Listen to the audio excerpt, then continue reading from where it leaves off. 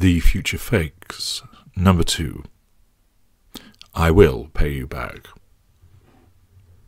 One of the prime aims is attaining residual benefits from our victims. These are vast and numerous, and might range from assisting in creating and maintaining a facade of respectability or family values, access to particular people, the use of a motor vehicle, or someone who will provide care for an infirm narcissist. One of the most common residual benefits concerns money. It might be the victim supporting the narcissist using his or her income, since the narcissist does not work, or does work but earns little. It could be obtaining credit for the narcissist since he or she has a poor credit score. More usually, it is as simple as lending money to the narcissist, with the oft said, but rarely done, "I will pay you back." There are various different routes which all ultimately lead to the victim realizing that this evinced intention is just a form of future faking.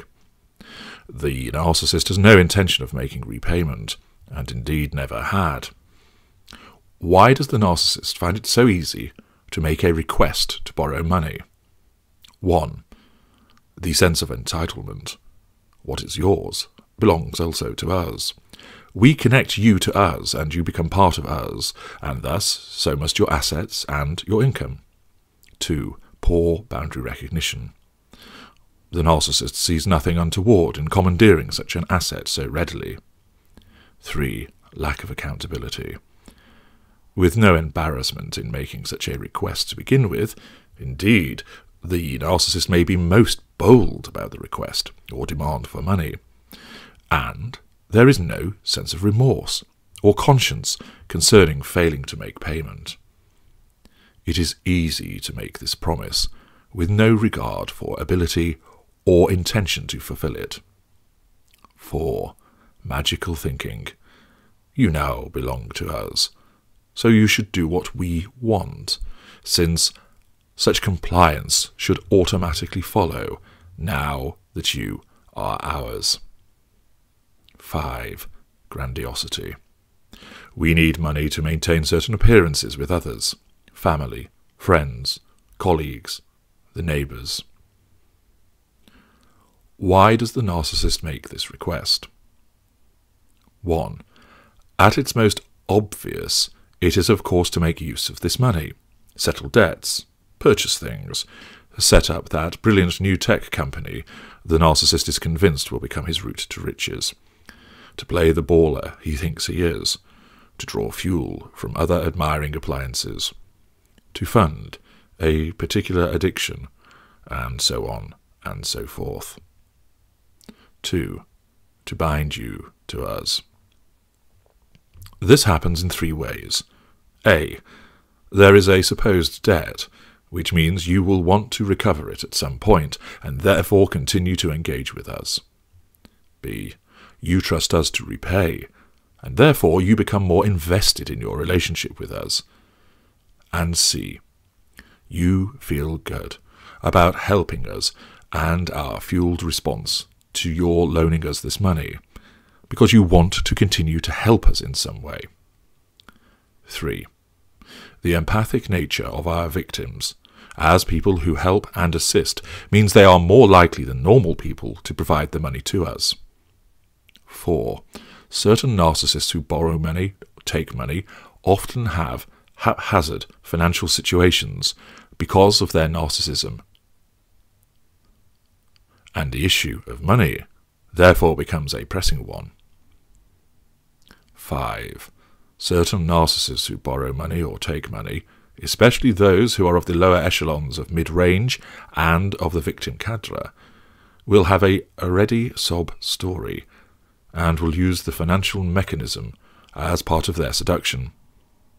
Whilst sex is a major weapon of seduction, money is not too far behind, and of course flows in both directions, from the flamboyant narcissist with his largesse to the needy narcissist with his impoverished pleas for assistance.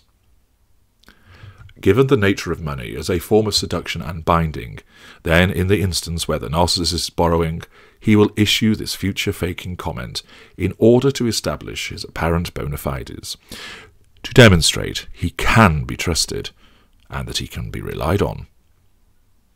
The narcissist may borrow little and often, applying our tried and trusted salami-slicing incursions, but this time in a financial method. The narcissist may also operate a long-firm fraud technique of borrowing small sums and actually repaying them to create the image of trustworthiness, and then make a request for a much larger sum.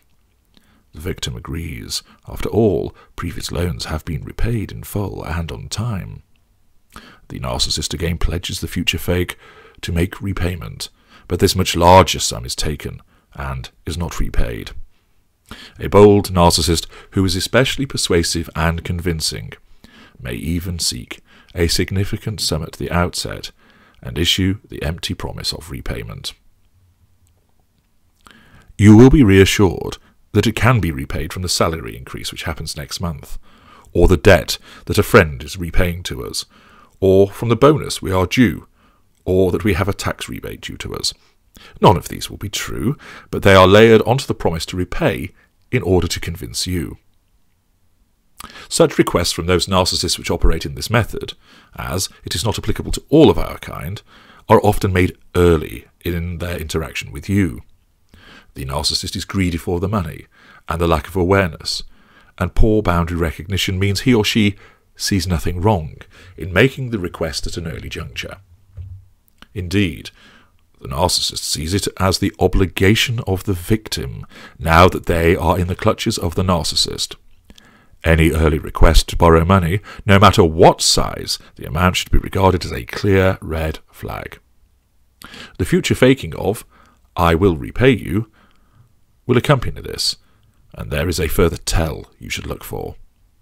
Again, in tandem with our thinking in absolutes, you will either be given no date repayment at all, or a fake reference to "in a few weeks' time." Or there will be a zealous explanation of a date, time, method, and source for repayment, as the narcissist throws plenty of detail at the victim in order to create the image of complete trustworthiness. When that set date arrives, or if there is not one, and you make a polite inquiry about repayment, unless the narcissist is operating the long-firm fraud, as I have described earlier, you can expect fawning false apologies, long involved explanations about why repayment cannot yet be made, and a request for forbearance.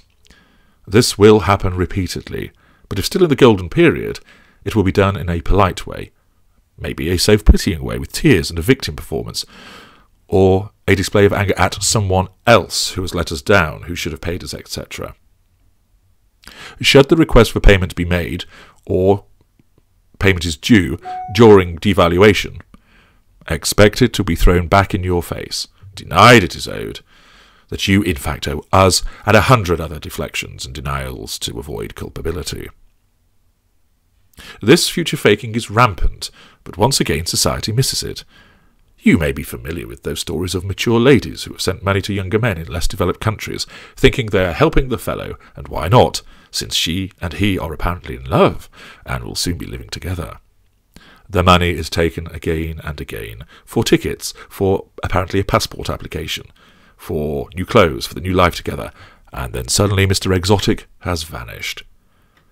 The mobile number no longer rings, the Skype name has disappeared. The dreams of love and romance lie shattered. Pictures of these ladies with the suitable press sad face and the amount that they have been taken for appear in newspaper articles. The readers shake their heads and wonder how could they have been so stupid to fall for these men. Yet all concerned have not realised that they have just had an encounter with some of our kind. The retired couple who have sunk their life savings into the property scheme which promised returns of 65% within 2 weeks, and have been sucked into a Ponzi scheme, have just met our kind. They are encouraged to invest and told they will be paid back in the future, and more besides. I know of a couple who invested £180,000 in such a scheme. They were concerned when no payments were being made to them, and they actually found the fraudster concerned and sat down with him. He was so persuasive, so reassuring, that not only did he convince them that they would indeed be repaid in the future, they invested another £40,000.